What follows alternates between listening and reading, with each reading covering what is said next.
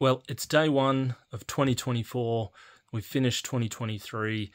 It was an extraordinary year globally. There was so many things changed in the global landscape, and it made me think a lot.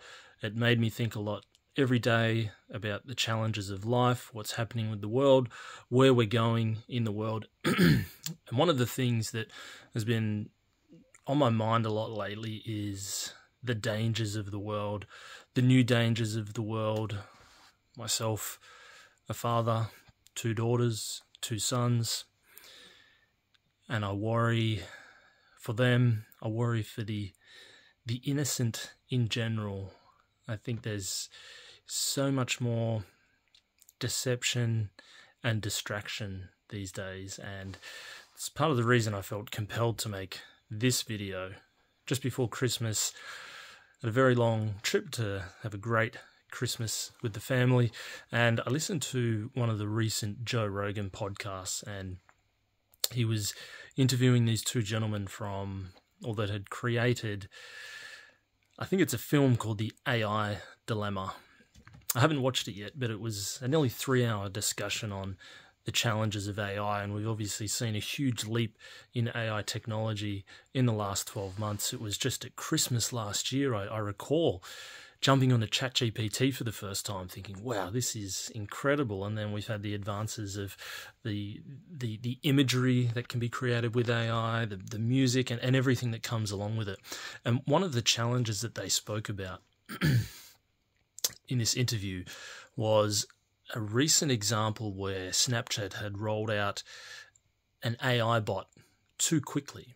And what had happened, there was an example of a 13-year-old girl that had been given advice about how to have sex for the first time with a 30-something-year-old man through this AI bot. And it presented a lot of challenges around how amoral, I don't know if amoral is the right word, but there's no morality in AI.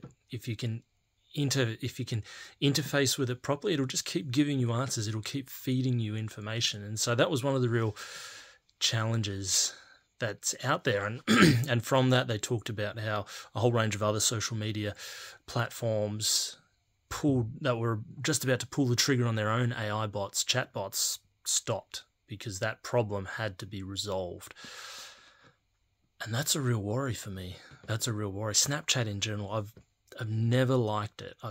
You've probably heard of the TikTok phenomenon of just doing this.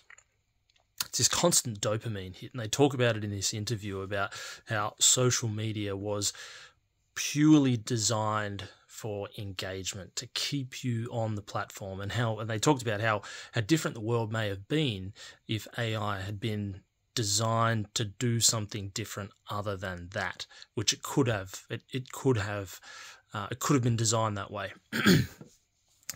So this TikTok effect, it's just scroll, flick, flick, flick, flick. It's this constant dopamine hit that we get, and in my opinion, and in a lot of people's opinions, it happens anyway, is that for young children, for adolescents, that's not good. You're never bored. Where has boredom gone these days? There is no boredom. There's no ability to be bored, because being bored is important.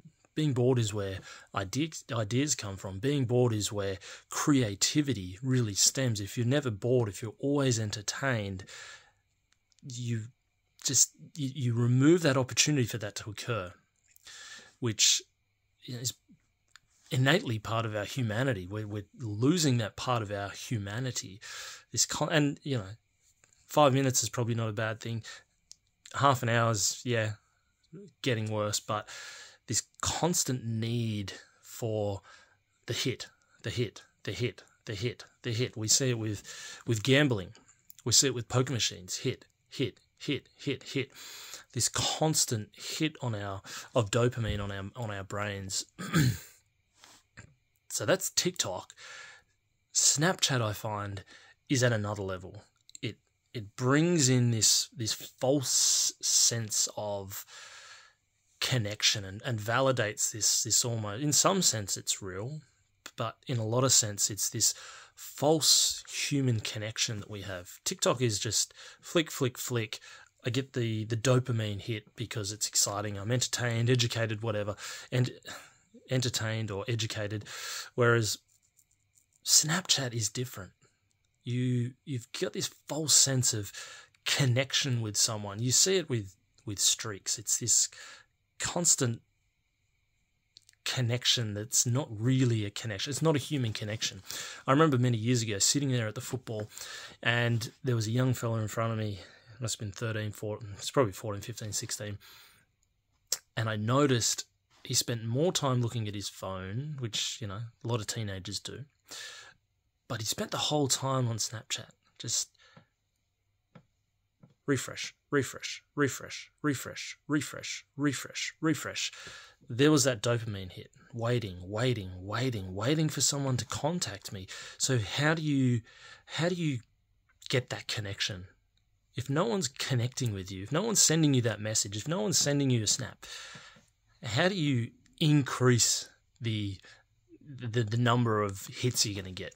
We go out and connect with more people. You go out and make more false connections with people that you don't really need a connection with, that you really don't want a connection with, but you want the feeling of a connection. It's this idea of a connection ahead of having an actual connection. And that's one of the scariest things for me as a parent, this false sense of connection, the validation through people that shouldn't be validating you. And there's part of us as a human being, I think, that is quite attracted to that. You know, you can sit there and put it down to bad parenting or whatever, but you can be a great parent and your kid is more than likely still going to get attracted to that, this validation. And, you know, sometimes it takes that level of maturity to understand what's actually real and what's not, but you've kind of got to go through that valley. You've got to go through the fire to come out on the other side and realize what's good. But, you know, for a lot of people, it's too late. We see this constant stream of media about mental health issues with young people. How do we have strong mental health? Well, human connection is at the basis of that. And if we're allowing kids to have this constant false sense of connection, then we're really doing them a disservice in being able to provide them with an actual sense of connection. And it can be hard as a parent, you know, classic parents, teenagers disagreeing on lots of different things, and the connection, the relationship can get stretched. So what are some other things that we can do to actually build a real strong connection for our kids, for our teenagers? Well, you know, other family members, other people in the community, through sports, through culture, through dance, through swimming, through all those different things. You know, that's why they're so important. Sports is not about just keeping your kids fit and healthy. It's about the connections. It's about building a connection with the coach, with their new friends' parents. It's going to drive them to games. They're real human connections. They're human connections that they're going to actually take into adulthood, into adult life. This connection of a photo of a black wall or a blank screen or a half a face, that's not a real connection. There's nothing that's going to foster that real connection that you need as a human being. It's not going to occur. And oh man, I hate the fact that there's the dopamine hit element to it, which a lot of other social media platforms have, but then this false sense of connection. And that's my real worry, especially in 2024. Like I said at the start of this video, we've moved through 2023 with all these changes in AI technology and the ability to be able to, it's more than ever, it's easier to connect with people. I made some content earlier in 2023 that I turned all the notifications off on my phone because I was giving too many people too much access. I was giving social media platforms too much access to me. Hey, come and look at this. Hey, come and check this out. Hey, we've got a notification for you. You might be interested in looking at it. So that element of constant distraction, like I said at the start, deceive and distract. They're one of the two of the worst things for humanity. Deception and distraction. They're terrible. And the constant distraction, through your sense of needing a connection, so you're constantly distracted. Flick, flick, flick, flick. Has someone sent me a message yet? Flick, flick, flick, flick, flick. And I've seen phones. I've seen teenagers' phones where you click on the notifications and there's notifications every 2 minutes for the past hour. So how do you separate from that? Like, it's so rewarding through the dopamine hit, yet it takes so much away from you. Like, how do you get anything done with the constant distraction? Hey, look at me, look at me. It's your Snapchat saying, look at me, look at me, look at me, look at me. All the social media platforms, I should say. If you don't cull the notifications, look at me, look at me, look at me, look at me, look at me, look at me, look at me. That's what social media has been designed to do. And I fear, as a parent with young kids, and they're going to be a lot older very soon, that they're going to fall down that rabbit hole.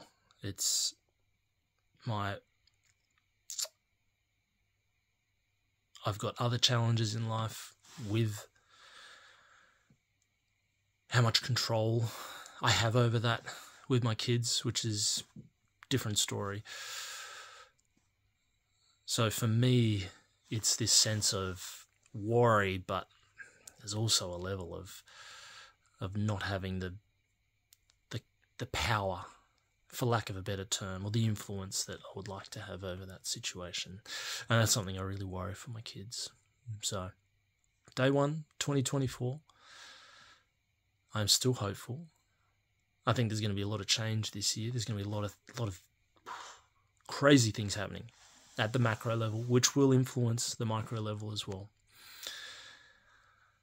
So I'm hopeful, worried, but not to the point of letting it affect me, where it inhibits me.